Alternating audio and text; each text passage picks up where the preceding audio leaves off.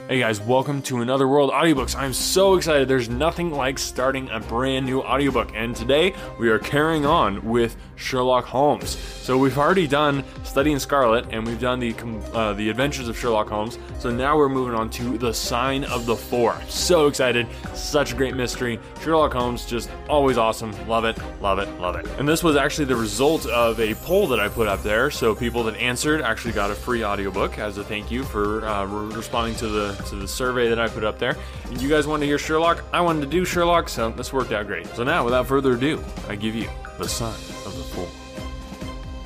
The Sign of the Four, written by Sir Arthur Conan Doyle, narrated by Brady Smith.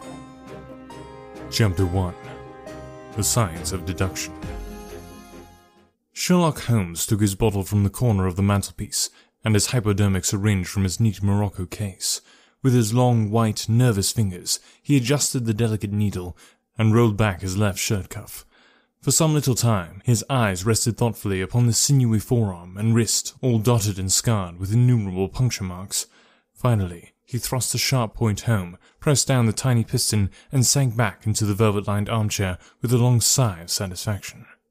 3 times a day for many months I had witnessed this performance, but custom had not reconciled my mind to it.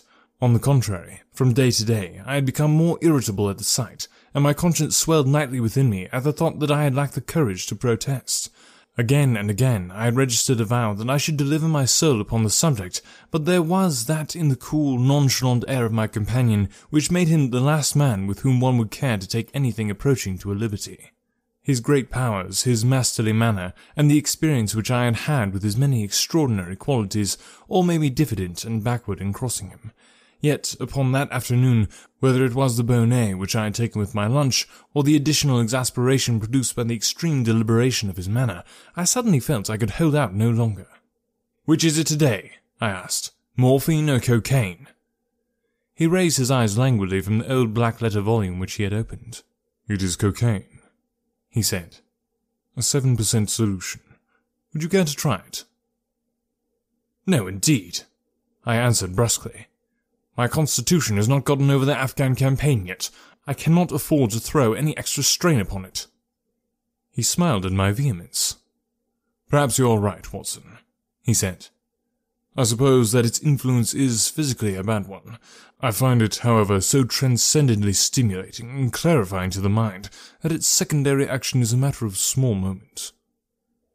"But consider," I said earnestly, "count the cost. Your brain may, as you say, be roused and excited, but it is a pathological and morbid process, which involves increased tissue damage, and may at last leave a permanent weakness. You know, too, what a black reaction comes upon you. Surely the game is hardly worth the candle.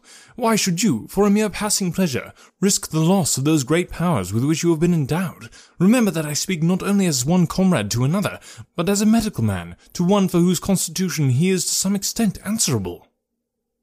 He did not seem offended. On the contrary, he put his fingertips together and leaned his elbows on the arms of his chair, like one who has a relish for conversation. "My mind," he said, "rebels at stagnation. Give me problems, give me work, give me the most absurd cryptogram and the most intricate analysis, and I am in my own proper atmosphere. I can dispense then with artificial stimulants, but I abhor the dull routine of existence. I crave for mental exaltation. That is why I have chosen my own particular profession, or rather created it, for I am the only one in the world." "The only unofficial detective?" I said, raising my eyebrows. "The only unofficial consulting detective," he answered. "I am the last and highest court of appeal in detection. When Gregson or Lestrade or Athelney Jones are out of their depths, which, by the way, is their normal state, the matter is laid before me. I examine the data as an expert and pronounce a specialist's opinion. I claim no credit in such cases. My name figures in no newspaper. The work itself, the pleasure of finding a field for my peculiar powers, is my highest reward. But you have yourself had some experience of my methods of work in the Jefferson Hope case." "Yes, indeed," said I cordially. "I was never so struck by anything in my life. I even embodied it in a small brochure with the somewhat fantastic title of A Study in Scarlet." He shook his head sadly. "I glanced over it," said he. "Honestly, I cannot congratulate you upon it. Detection is, or ought to be, an exact science, which should be treated in the same cold and unemotional manner. You have attempted to tinge it with romanticism, which produces much the same effect as if you worked a love story, or an elopement, into the fifth proposition of Euclid. But the romance was there, I remonstrated. I could not tamper with the facts. Some facts should be suppressed, or at least a just sense of proportion should be observed in treating them. The only point in the case which deserved mention was the curious analytical reasoning from effects to causes by which I succeeded in unravelling it. I was annoyed at this criticism of a work which had been specially designed to please him. I confess, too, that I was irritated by the egotism which seems to demand that every line of my pamphlet should be devoted to his own special doings. More than once during the years that I had lived with him in Baker Street, I had observed that a small vanity underlay my companion's quiet and didactic manner. I made no remark, however, but sat nursing my wounded leg. I had a Giselle bullet through it some time before, and though it did not prevent me from walking, it ached wearily at every change of the weather. My practice has extended recently to the continent, said Holmes after a while, filling his old briar-root pipe. I was consulted last week by Francois Levelard, who, as you know, has come rather to the front lately in French detective service. He has all the Celtic power of quick intuition, but he is deficient in the wide range of exact knowledge which is essential to the higher developments of his art. The case was concerned with a will, and possessed some features of interest. I was able to refer him to two parallel cases, the one at Riga in 1857, and the other at St. Louis in 1871, which have suggested to him the true solution. Here is a letter which I had this morning acknowledging my assistance. He tossed over, as he spoke, a crumpled sheet of foreign notepaper. I glanced my eye down it, catching a profusion of notes of admiration, with stray magnificoires, coups de maîtrise, and tours de force, all testifying to their ardent admiration of the Frenchman. "He speaks as a pupil to his master," said I. "Oh, he rates my assistance too highly," said Sherlock Holmes lightly. "He has considerable gifts himself. He possesses 2 out of the 3 qualities necessary for the ideal detective. He has the power of observation and that of deduction. He is only wanting in knowledge, and that may come in time. He is now translating my small works into French." "Your works?" "Oh, didn't you know?" he cried, laughing. "Yes, I have been guilty of several monographs. They are all upon technical subjects. Here, for example, is one upon the distinction between the ashes of various tobaccos. In it I enumerate 140 forms of cigar, cigarette, and pipe tobacco, with coloured plates illustrating the difference in the ash. It is a point which is continually turning up in criminal trials, and which is sometimes of supreme importance as a clue. If you can say definitely, for example, that some murder has been done by a man who was smoking an Indian lunka, it obviously narrows your field of search. To the trained eye, there is as much difference between the black ash of a trichinopoly and the white fluff of bird's eye as there is between a cabbage and a potato." "You have an extraordinary genius for minutiae," I remarked. "I appreciate their importance. Here is my monograph upon the tracing of footsteps, with some remarks upon the use of plaster of Paris as a preserver of impresses. Here, too, is a curious little work upon the influence of a trade upon the form of the hand, with lithotypes of the hands of slaters, sailors, cork cutters, compositors, weavers, and diamond polishers. This is a matter of great practical interest to the scientific detective, especially in cases of unclaimed bodies, or in discovering the antecedents of criminals. But I weary you with my hobby." "Not at all," I answered earnestly. "It is of the greatest interest to me, especially since I have had the opportunity of observing your practical application of it. But you spoke just now of observation and deduction. Surely the one to some extent implies the other." "Why, hardly," he answered, leaning back luxuriously in his armchair, and sending up thick blue wreaths from his pipe. "For example, observation shows me that you have been to Wigmore Street Post Office this morning, but deduction lets me know that when you were there you dispatched a telegram." "Right," said I. "Right on both points. But I confess that I don't know how you arrived at it. It was a sudden impulse upon my part, and I have mentioned it to no one." "It is simplicity itself," he remarked, chuckling at my surprise. "So absurdly simple that an explanation is superfluous, and yet it may serve to define the limits of observation and of deduction. Observation tells me that you have a little reddish mould adhering to your instep. Just opposite the Seymour Street office, they've taken up the pavement and thrown up some earth, which lies in such a way that it is difficult to avoid treading in it in entering. The earth is of this peculiar reddish tint, which is found, as far as I know, nowhere else in the neighborhood. So much is observation, the rest is deduction." "How then did you deduce the telegram?" "Why, of course, I knew you had not written a letter, since I sat opposite to you all morning. I see also in your open desk there that you have a sheet of stamps and a thick bundle of postcards. What could you go to the post office for then but to send a wire? Eliminate all other factors, and the one which remains must be the truth." "In this case it certainly is so," I replied after a little thought. "The thing, however, is, as you say, of the simplest. Would you think me impertinent if I were to put your theories to a more severe test?" "On the contrary," he answered, "it would prevent me from taking a second dose of cocaine. I should be delighted to look into any problem which you might submit to me." "I've heard you say that it is difficult for a man to have any object in daily use without leaving the impress of his individuality upon it in such a way that a trained observer might read it. Now, I have here a watch which has recently come into my possession. Would you have the kindness to let me have an opinion upon the character or habits of the late owner?" I handed him over the watch with some slight feeling of amusement in my heart, for the test was, as I thought, an impossible one, and I intended it as a lesson against the somewhat dogmatic tone which he occasionally assumed. He balanced the watch in his hand, gazed hard at the dial, opened the back and examined the works, first with his naked eyes, and then with a powerful convex lens. I could hardly keep from smiling at his crestfallen face when he finally snapped the case to and handed it back. "There are hardly any data," he remarked. "The watch has been recently cleaned, which robs me of my most suggestive facts." "You are right," I answered. "It was cleaned before being sent to me." In my heart, I accused my companion of putting forward a most lame and impotent excuse to cover his failure. What data could he expect from an uncleaned watch?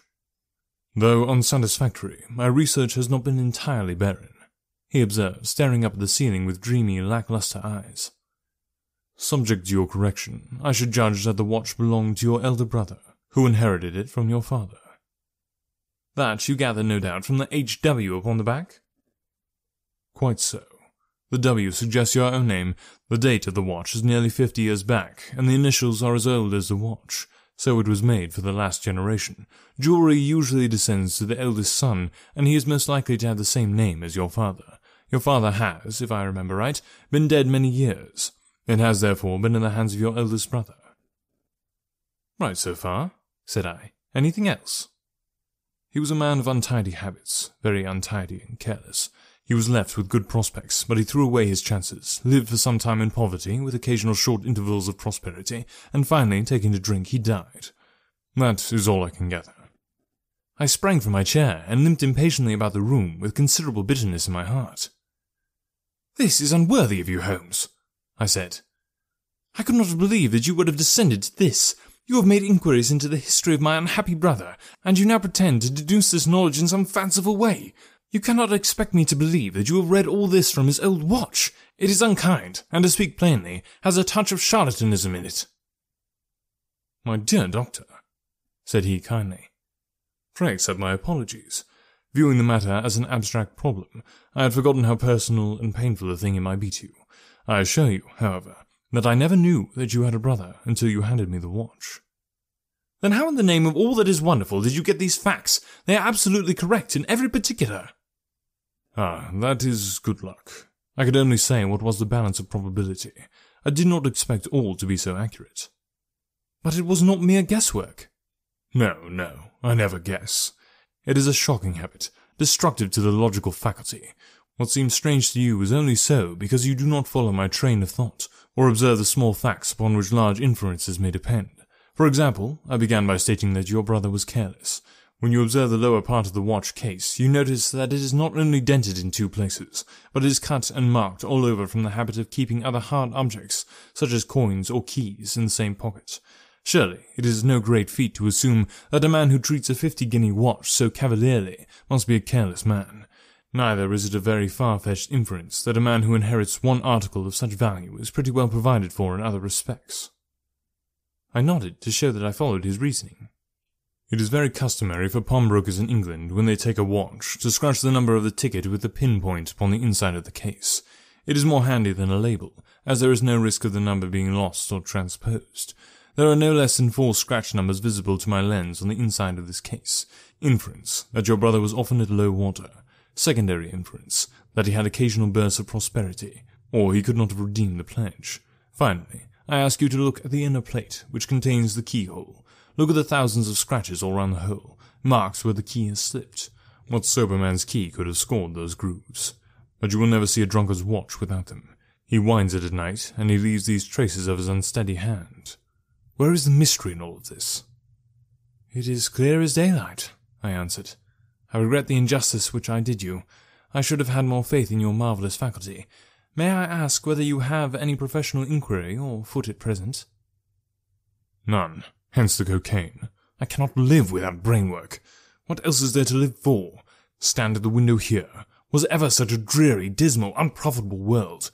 See how the yellow fog swirls down the street and drifts across the dun-coloured houses. What could be more hopelessly prosaic and material? What is the use of having powers, Doctor, when one has no field upon which to exert them? Crime is commonplace, existence is commonplace, and no qualities, save those which are commonplace, have any function upon earth. I had opened my mouth to reply to this tirade, when, with a crisp knock, our landlady entered, bearing a card upon the brass salver. "A young lady for you, sir," she said, addressing my companion. "Miss Mary Morstan," he read. I have no recollection of the name. Ask the young lady to step up, Mrs. Hudson. Don't go, Doctor. I should prefer that you remain.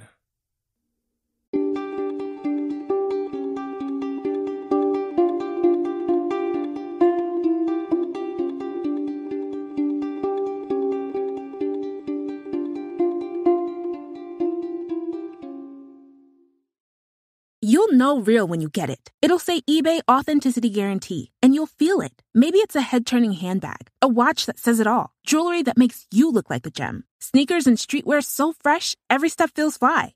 eBay gets it, so look for the blue check mark next to that thing you love, and be confident that every inch, stitch, sole, and logo is checked by experts. With eBay Authenticity Guarantee, you can trust that feeling of real is always in reach. Ensure your next purchase is the real deal. Visit ebay.com for terms.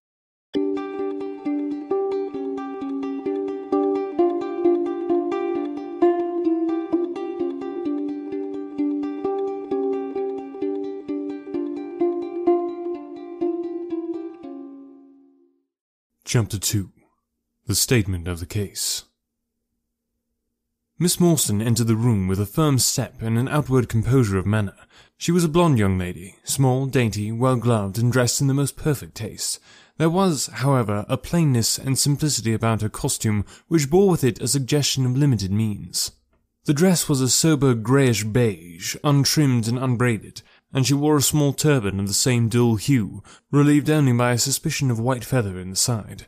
Her face had neither regularity of feature nor beauty of complexion, but her expression was sweet and amiable, and her large blue eyes were singularly spiritual and sympathetic. In an experience of women which extends over many nations and 3 separate continents, I have never looked upon a face which gave a clearer promise of a refined and sensitive nature. I could not but observe that as she took the seat which Sherlock Holmes placed for her, her lip trembled, her hand quivered, and she showed every sign of intense inward agitation. "I have come to you, Mr. Holmes," she said, "because you once enabled my employer, Mrs. Cecil Forrester, to unravel a little domestic complication. She was much impressed by your kindness and skill." "Mrs. Cecil Forrester," he repeated thoughtfully. "I believe that I was of some slight service to her. The case, however, as I remember it, was a very simple one." "She did not think so, but at least you cannot say the same of mine. I can hardly imagine anything more strange, more utterly inexplicable, than the situation in which I find myself." Holmes rubbed his hands, and his eyes glistened. He leaned forward in his chair with an expression of extraordinary concentration upon his clear-cut, hawk-like features. "State your case," said he in brisk business tones. I felt that my position was an embarrassing one. "You will, I am sure, excuse me," I said, rising from my chair. To my surprise, the young lady held up her gloved hand to detain me. "If your friend," she said, "would be good enough to stop, he might be of inestimable service to me." I relapsed into my chair. "Briefly," she continued, "the facts are these. My father was an officer in an Indian regiment who sent me home when I was quite a child. My mother was dead, and I had no relative in England. I was placed, however, in a comfortable boarding establishment at Edinburgh, and there I remained until I was 17 years of age. In the year 1878, my father, who was senior captain of his regiment, obtained 12 months' leave and came home. He telegraphed me from London that he had arrived all safe and directed me to come down at once, giving the Langham Hotel as his address. His message, as I remember, was full of kindness and love. On reaching London, I drove to the Langham, and was informed that Captain Morstan was staying there, but that he had gone out the night before and had not yet returned. I waited all day without news of him. That night, on the advice of the manager of the hotel, I communicated with the police, and next morning we advertised in all the papers. Our inquiries led to no result, and from that day to this no word has ever been heard of my unfortunate father. He came home with his heart full of hope, to find some peace, some comfort, and instead— She put her hand to her throat, and a choking sob cut short the sentence. "The date?" asked Holmes, opening his notebook. He disappeared upon the 3rd of December, 1878, nearly 10 years ago. "His luggage?" Remained at the hotel. There was nothing in it to suggest a clue. Some clothes, some books, and a considerable number of curiosities from the Andaman Islands. He had been one of the officers in charge of the convict guard there. "Had he any friends in town?" Only one that we know of, Major Sholto, of his own regiment, the 34th Bombay Infantry. The Major had retired some little time before, and lived at Upper Norwood. We communicated with him, of course, but he did not even know that his brother officer was in England. "A singular case," remarked Holmes. I have not yet described to you the most singular part. About 6 years ago, to be exact, upon the 4th of May, 1882, an advertisement appeared in the Times asking for the address of Miss Mary Morstan, and stating that it would be to her advantage to come forward. There was no name or address appended. I had at that time just entered the family of Mrs. Cecil Forrester in the capacity of governess. By her advice, I published my address in the advertisement column. The same day, there arrived through the post a small cardboard box addressed to me, which I found to contain a very large and lustrous pearl. No word of writing was enclosed. Since then, every year upon the same date, there has always appeared a similar box, containing a similar pearl, without any clue as to the sender. They have been pronounced by an expert to be of a rare variety, and of considerable value. You can see for yourselves that they are very handsome. She opened the flat box as she spoke, and showed me 6 of the finest pearls that I had ever seen. "Your statement is most interesting," said Sherlock Holmes. "Has anything else occurred to you?" Yes, and no later than today. That is why I have come to you. This morning I received this letter, which you will perhaps read for yourself. "Thank you," said Holmes. "The envelope too, please. Postmark London, southwest, date July 7th. Man's thumb mark on corner. Probably postman. Best quality paper. Envelopes at 6 pence a packet. Particular man in his stationery. No address. Be at the 3rd pillar from the left, outside the Lyceum Theatre tonight at 7 o'clock. If you are distrustful, bring 2 friends. You are a wronged woman, and shall have justice. Do not bring police. If you do, all will be in vain. Your unknown friend." "Well, really, this is a very pretty little mystery. What do you intend to do, Miss Morstan?" "That is exactly what I want to ask you."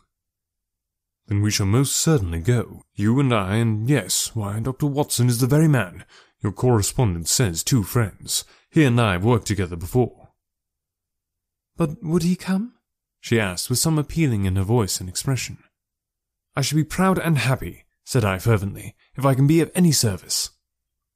"You are both very kind," she answered. "I have led a retired life, and have no friends whom I could appeal to. If I am here at 6, it will do, I suppose." "You must not be later," said Holmes. "There is one point, however. Is this handwriting the same as that upon the pearl box addresses?" "I have them here," she answered, producing 6 pieces of paper. "You are certainly a model client. You have the correct intuition. Let us see now." He spread out the papers upon the table, and gave little darting glances from one to the other. "They are disguised hands, except the letter," he said presently. "But there can be no question as to the authorship. See how the irrepressible Greek E will break out, and see the twirl of the final S. They are undoubtedly by the same person. I should not like to suggest false hopes, Miss Morstan, but is there any resemblance between this hand and that of your father? Nothing could be more unlike. I expected to hear you say so. We shall look out for you then at 6. Pray, allow me to keep the papers. I may look into the matter before then. It is only 3:30. Au revoir, then. Au revoir, said our visitor, and with a bright, kindly glance from one to the other of us, she replaced her pearl box in her bosom and hurried away.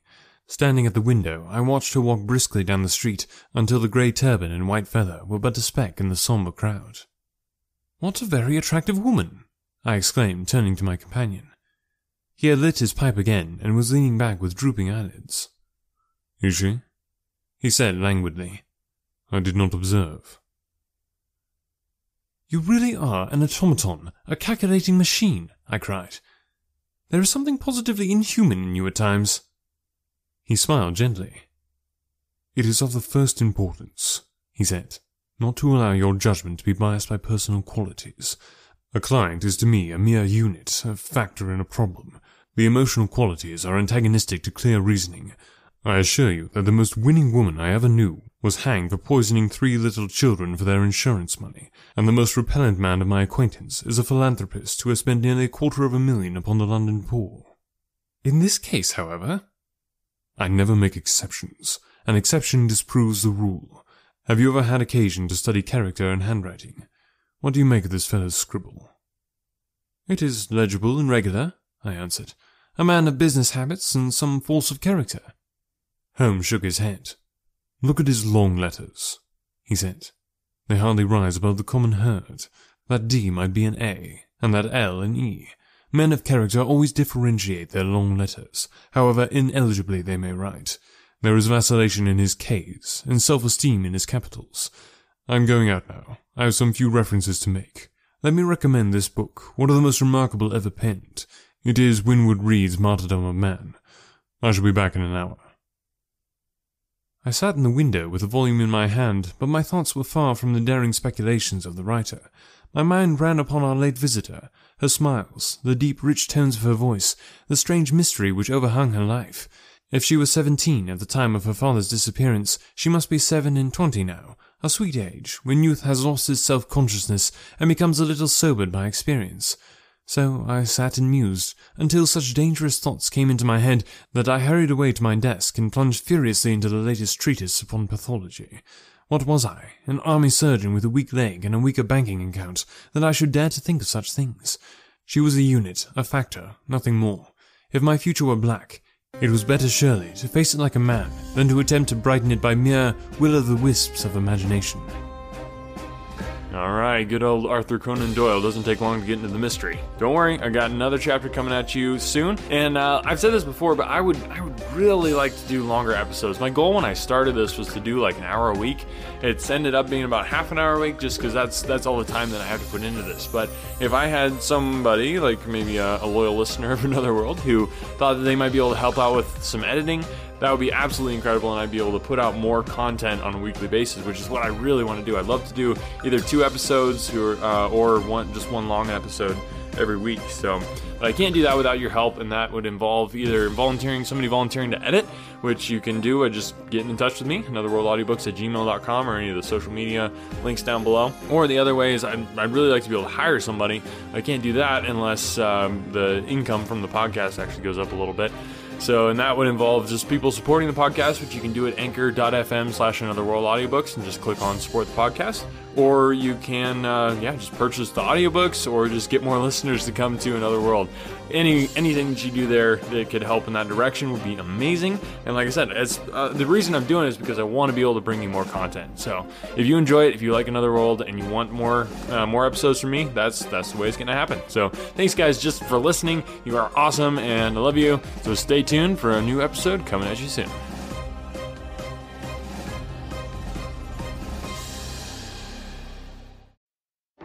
This episode is brought to you by Nerds Candy, calling all the stylish, trend-setting nerds out there, the sneakerheads and makeup fiends, the film buffs and reality TV lovers, the style icons, the pop culture geeks. When nerds come together, we live louder, celebrating our passions in our own way. So let's raise our nerds in unison.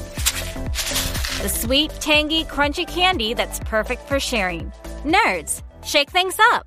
Shop now at nerdscandy.com. Listen, Zach, carolers! Huh, cool. But this is way cooler. This season, gift Samsung Galaxy Buds 2 Pro and surround the ones you love with the sounds they love with studio-quality sound and intelligent active noise cancellation. Pair it with Galaxy S23 Ultra and power their listening experience with an epic smartphone. Shop these and more great gifts now at Samsung.com.